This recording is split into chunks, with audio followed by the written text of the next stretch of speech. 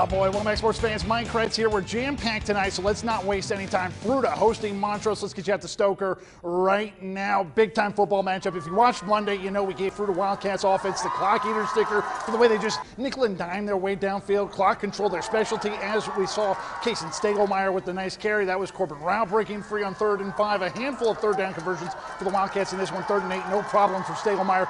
Look at all that green he had in front of him there. But in the red zone, 3rd and goal. This time Montrose comes up big. An early question for Coach Ross. Wildcats going for it on 4th down, going to the air. Montrose defender gets a fingertip on it, turnover on downs. But that first drive was essentially 8 minutes. Second quarter, Red Hawks first possession, going to get stuffed. Nice pursuit there from the Wildcats. Stop Blake Griffin in his track.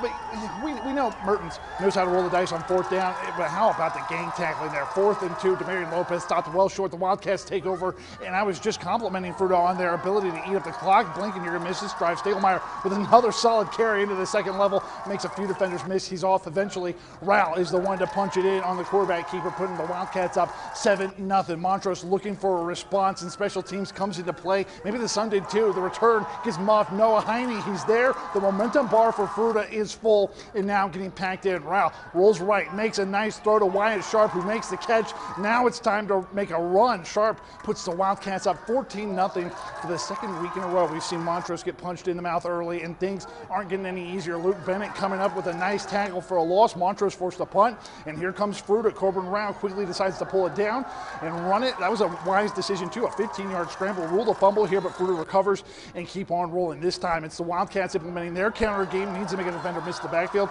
breaking off another big gain. And this one is one of those plays that Antonio talks about. You see who wants it, who's going to win the race. Luke Bennett does, and all of a sudden Fruita has a dominant 21-0 lead with under a minute and a half until half. Montrose needs any kind of momentum going into the locker room, and they find it. Boy, we saw a couple of miscues on the kickoffs here.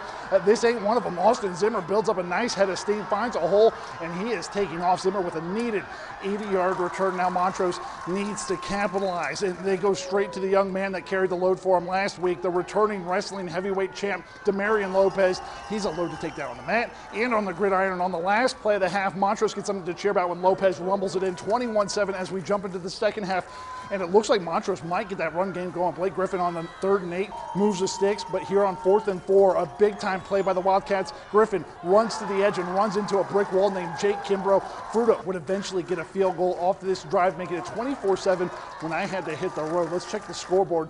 30-14 Fruita. That's your final. It is not often you get a potential playoff game on the first day of September, but that was a feel out there. Up next for the Wildcat Skyline, Montrose looking to rebound from a tough couple of weeks at Erie next weekend. And we're running